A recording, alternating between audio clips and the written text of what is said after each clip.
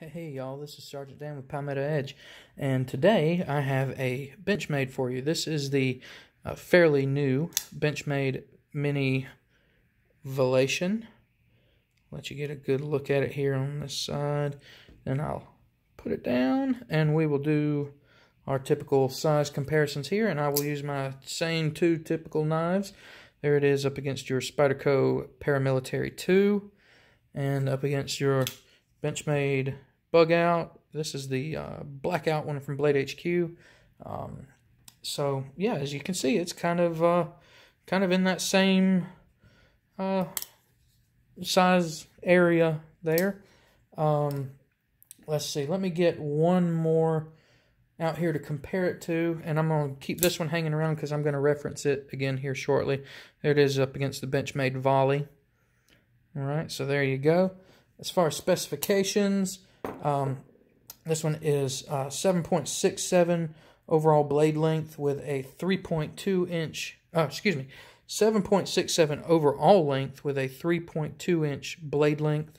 It is CPM S30V steel, which is fine by me. It is an axis lock, but it is an assist. I think they call that the axis assist, maybe. So it is an assisted open knife. It has full stainless steel liners. Well, almost full. There's a little bit of some kind of grooving, milling, whatever in the back there. Aluminum scales on both sides. A deep carry pocket clip, and it is tip up only, but it is right hand or left hand. So for you lefties out there, this is a knife that you can set up for yourself. This is totally ambidextrous. It does have a carbide glass breaker on the end there.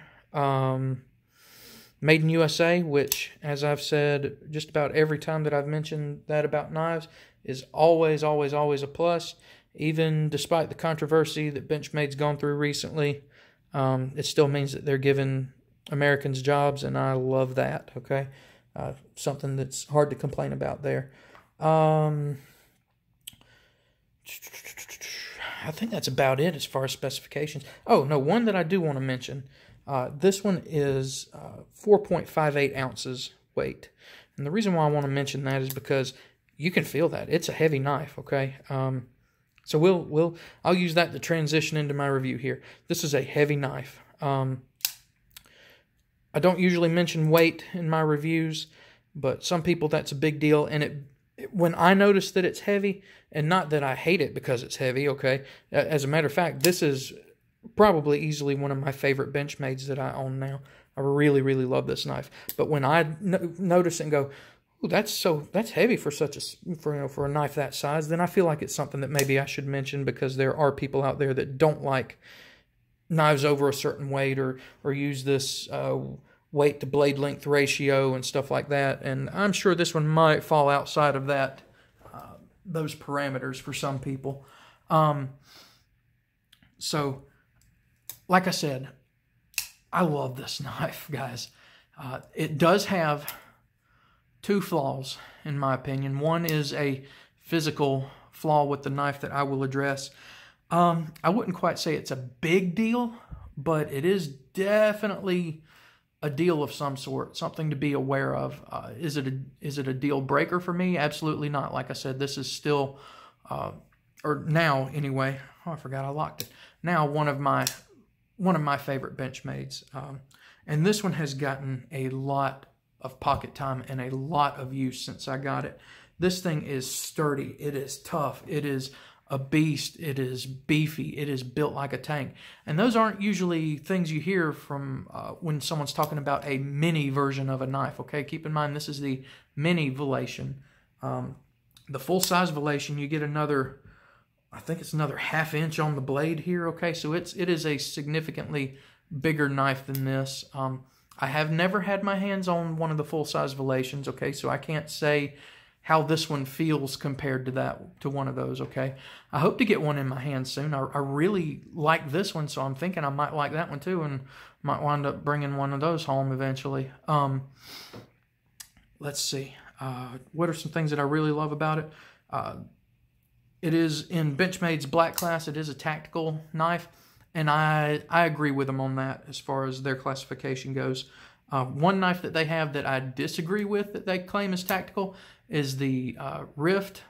If you haven't seen my review on it, go check it out. That's about the only Benchmade that I own that I don't like, and I disagree with their classification of it, okay? And this one I don't, though. I totally agree that it's tactical. It's got, and you know, what do I typically look for in a tactical knife? I look for a knife that is easy to open one-handed, easy and dependable to open one-handed, okay? So this one being an assist, and I know there's people out there that hate assisted knives. I'm not one of them. As a matter of fact, I kind of like the assisted nature of some knives because, you know, like this one, for example, barring some catastrophic malfunction, okay, I know that it's going to open when I want it to open, okay? Now, getting it closed, that's another, you know, minor deal, okay? But the main thing is getting it open so I can use it. You know, for example, another one that I really like, the bailout. So say I need a knife and I need it now and I need it to open and I need it to open reliably. And I get my bailout out and I go to open it and I don't get it quite right, okay? Now I'm trying, if I'm not paying attention, which, you know, given the situation, it might be a situation where I'm not paying attention to whether my knife's open or not, okay? And I go to use it, there's a chance that it might come up and slice me wide open, okay? And that's not knocking this knife, okay? I really love this knife too.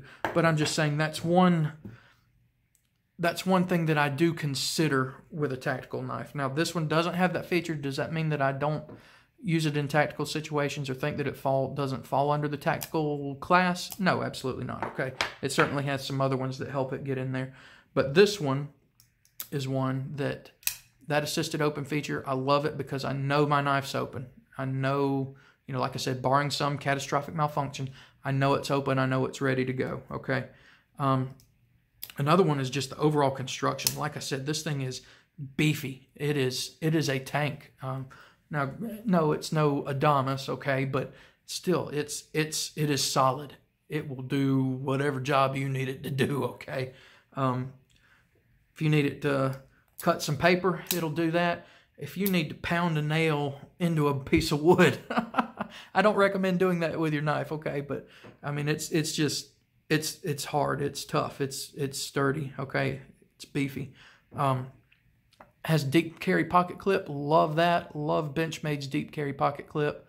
So that's definitely another plus. One thing that I wasn't real sure of to begin with it is the scales. They are aluminum, and as you can see in places they are slick aluminum. And even here where it has some grooves, they're not grooves that go perpendicular with the overall knife. They go parallel with it, okay? So I was a little worried about that, thinking that, man, might not be able to get a good grip on it and good traction to be able to hold on good, but you absolutely certainly can, and that has to do with the way it's shaped. So if you'll see, it's not only got this area here that helps keep you from sliding up, okay? So you got a good grip on it there, but it has grooves all along it here that help get your fingers in the right places. And then you've got the overall shape of it, okay? You've got this thin area here, and then it thickens and tapers, and then tapers again into an even thinner area than up here, okay? I wish I had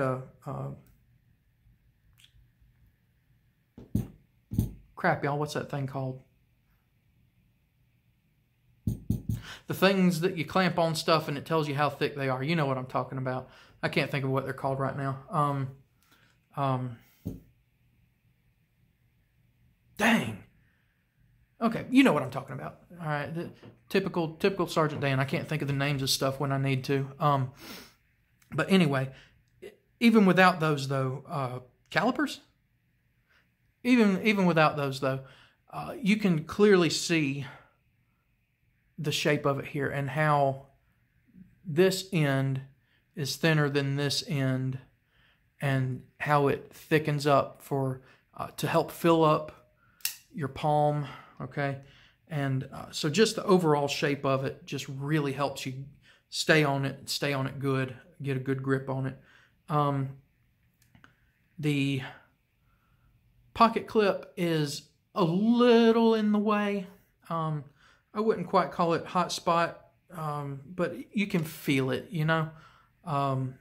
When you're squeezing tight, you know, you can feel it. But man, the liners and the scales are lined up perfectly. There's no rough edges on it anywhere except for, you know, your glass breaker back here. Let's see.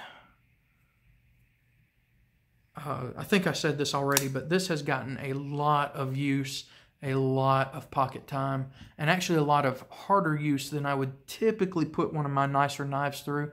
And that's just because I feel like it can take it. Not that I don't feel like, you know, some of my others can't take it, you know what I mean? But I don't worry about it so much with this one because it's built like a tank. Let me bring my volley back in here. So this is another one that I got out a minute ago to compare it to. I think I said I have 2 complaints about it. I have 3 complaints about it because I just realized and remembered another one.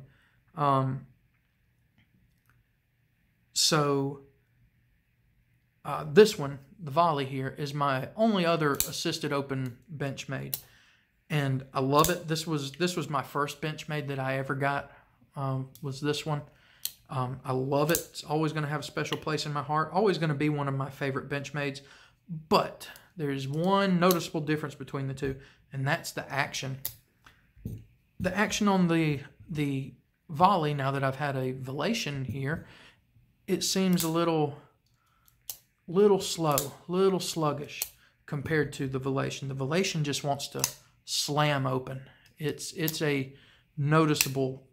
It feels noticeably different. The Vallation feels noticeably stronger as far as the deployment goes than the volley. And again, that's not knocking the volley. That's just saying this one's got a good action. This one's better, okay? Let me see. Oh, ergonomically, I can't remember if I mentioned this yet or not, guys. Sorry if I'm repeating myself on this one. Ergonomically, feels great.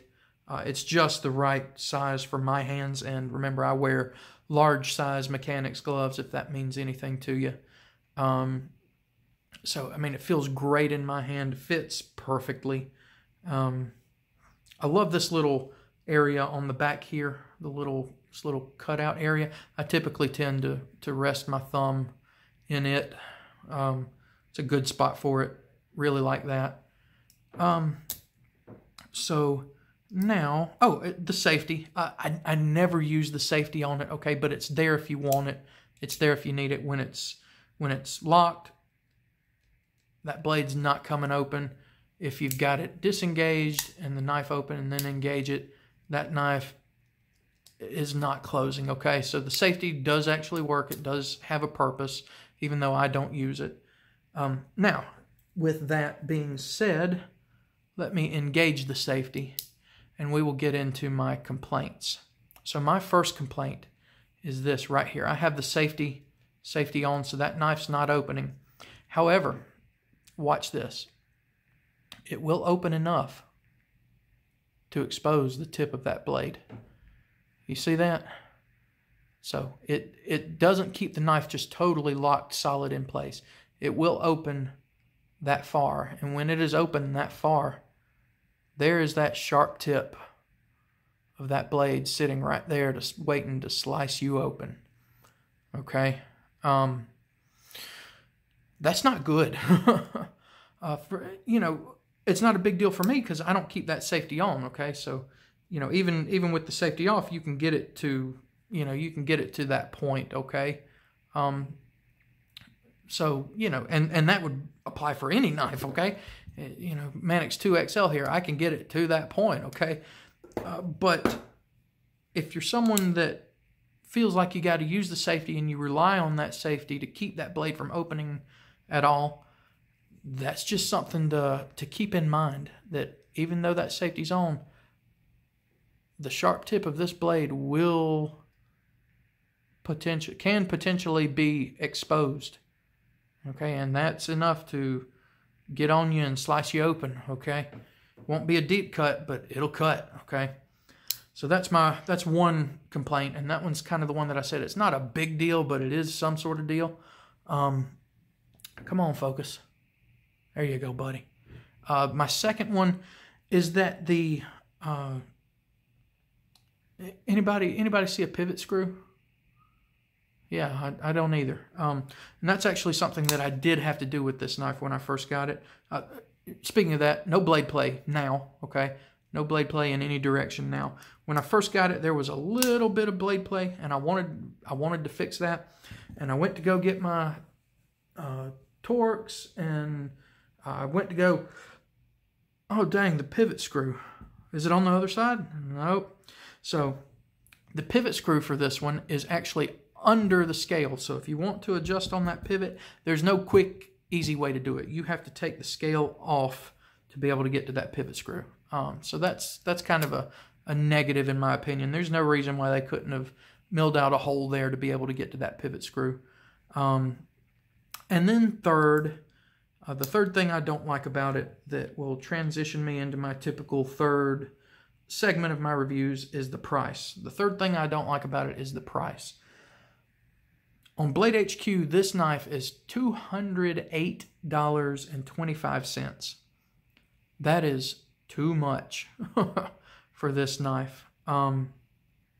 In almost full disclosure, okay, that is not what I paid for it.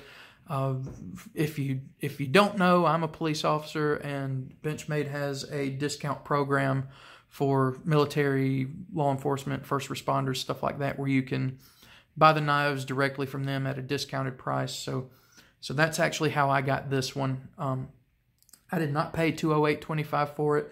Part of the deal is that I can't tell you how much I did pay for it, so I'm not going to discuss that. However, the price I did pay for it is where I feel more like this knife should be.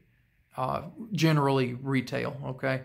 I just think $208 for this knife is too much. Especially when you consider for $216 you can get the full-size version. And now I've never had my hands on one of those. I don't know how much knife you're getting with it exactly. That might be too much for one of those too, okay? So that's the third thing that I don't like about this one is the price. Sorry, I just think $208.25 is too much for this knife. Even though I love this knife, even though it's one of my easily one of my top 5 favorite Benchmades now that I own, that price is still too much, in my opinion, okay? Yeah, you're getting good build, good quality. You're getting Benchmade customer service and warranty with it, but I don't know. I don't see $208 here. I see maybe maybe, you know, if it was 175, I would be more okay with that. If it was 180, maybe, you know, definitely rather see it around 160 or so. Okay, so you know that's about where I feel like this more should be.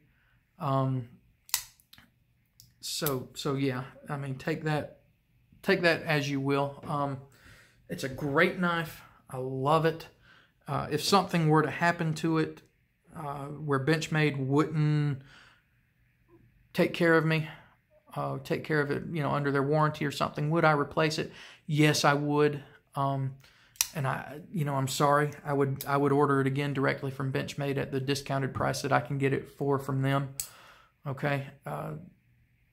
But if Benchmade, let me put it this way. Since Benchmade still has that program, yes, I would. If Benchmade were to do away with that program and I had to buy it at the $208.25 from regular retail, honestly, I probably wouldn't replace it. As much as I love the knife, that's just too much. That's just too much for it, guys. So, yeah, that's where I'm going to have to leave it. It's got, you know, a flaw, a flaw, okay? And the retail price is too much, okay? but I still love it. I still really, really love this knife. Okay. So guys, thank y'all for watching. Make sure you like, comment, subscribe. Check out my Instagram and my Twitter. Both are at Palmetto Edge. And y'all have a good one.